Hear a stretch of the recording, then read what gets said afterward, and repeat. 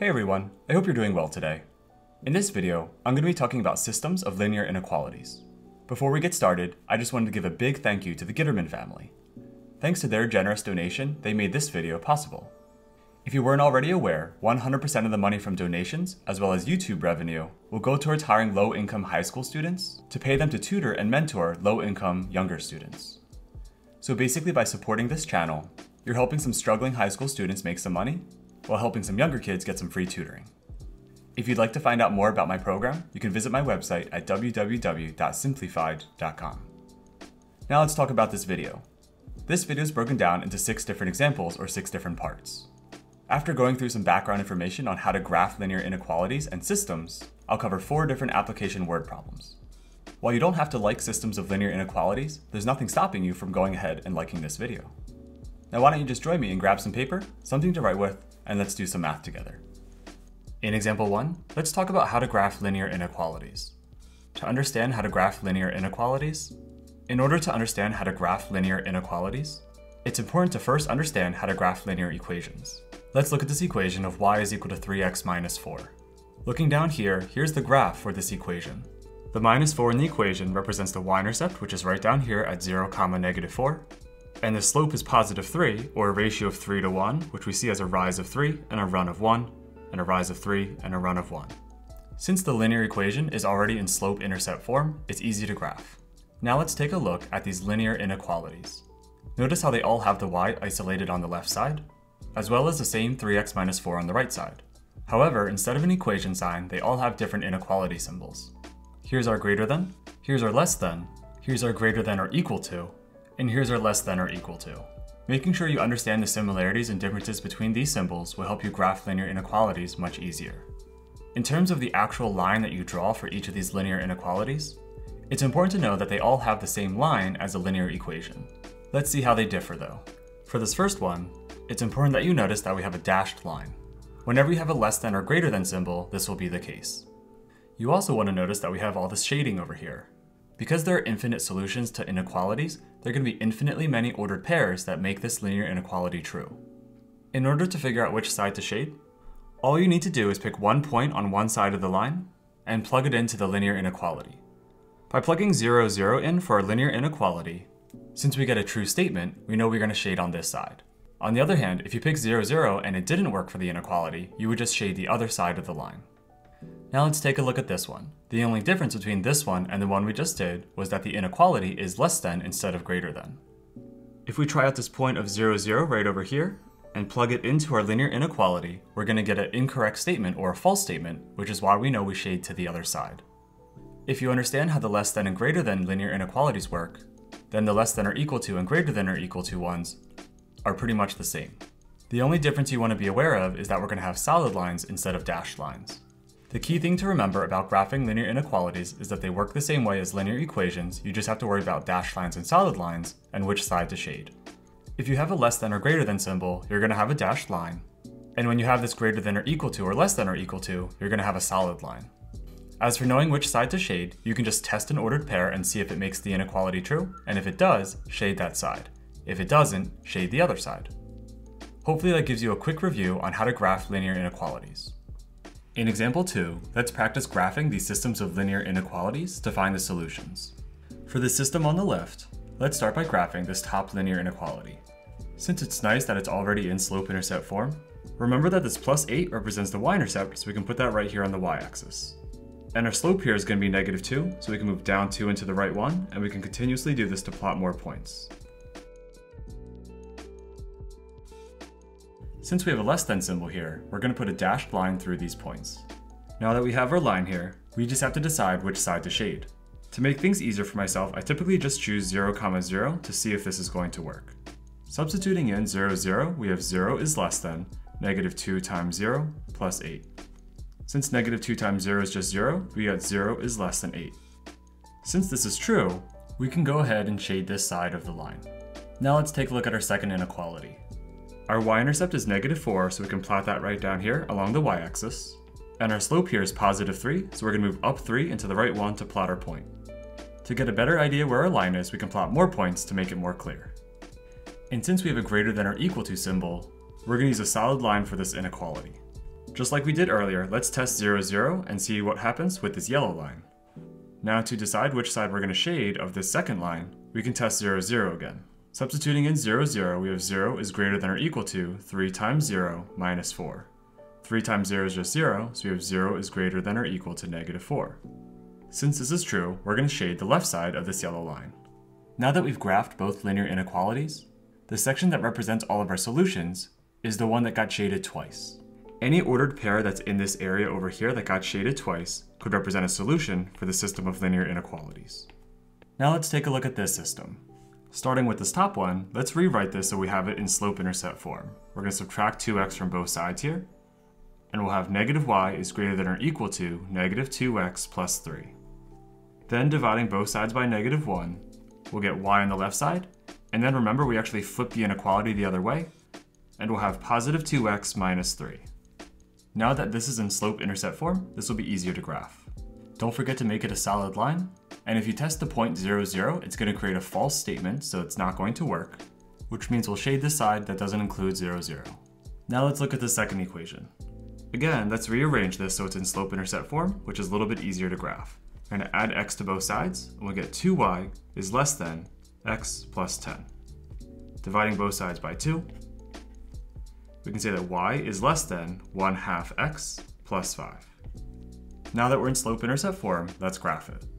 Here's our line, and don't forget it needs to be dashed. If you test the point 0, 0 again for this inequality, it's going to work, so we're going to shade below this line. All the points below this yellow line are solutions to this linear inequality. Now let's look at this last inequality where we have x is less than 4. And that's just going to be this green vertical line at x equals 4. Make sure you have a dashed line, and testing 0, 0, it is going to work because 0 is less than 4, so we're going to shade to its left.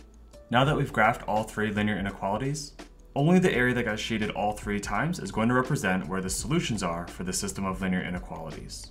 Just to clean up these graphs a bit, the areas in which these dots are located represent the solutions to these linear inequalities. In example 3, let's take a look at an application word problem together.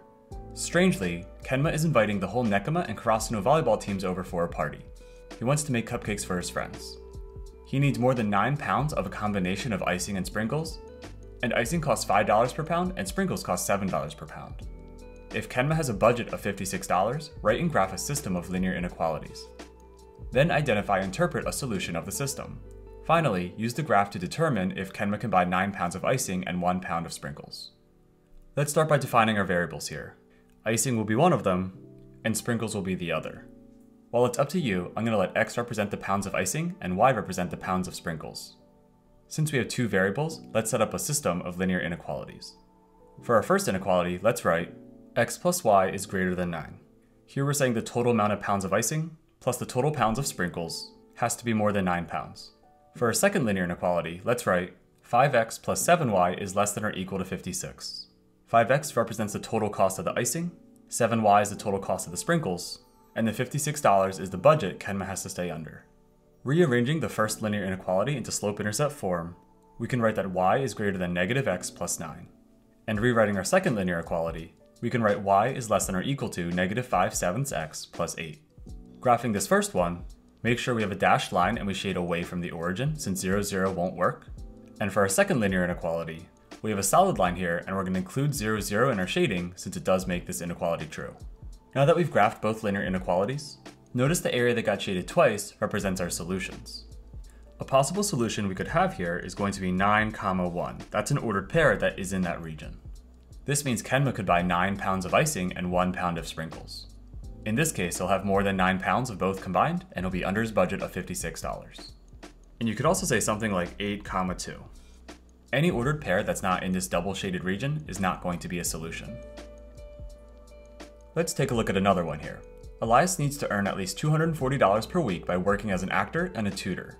He earns $60 per day as an actor and $40 per day as a tutor. He's required to work as a tutor for at least 2 days a week, but he wants to work less than 6 days a week in total. Write a system of linear inequalities and graph your solution. Let's start by looking at the variables we have. First we have his job as an actor, then we have his job as a tutor.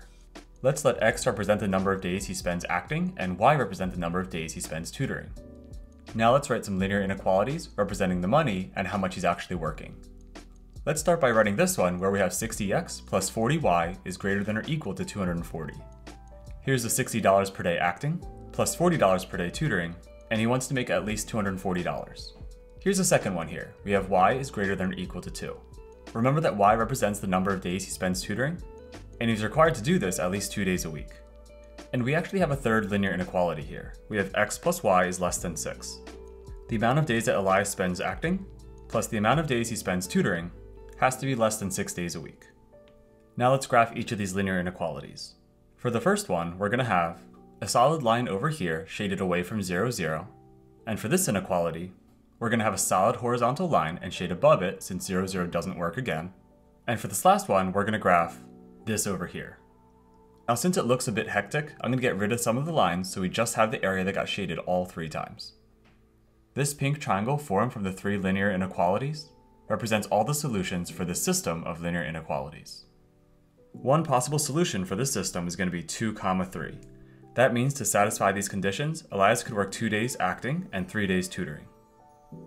Let's try another here. Scarlett and Margot are going on a road trip. Scarlett drives 50 miles per hour and Margot drives 80 miles per hour. The two of them want to drive for more than 9 hours to make the trip worth it and cover at least 800 miles per day. If Scarlett drives more than Margot, give 3 combinations of hours they could each drive and 1 they could not to meet their goals.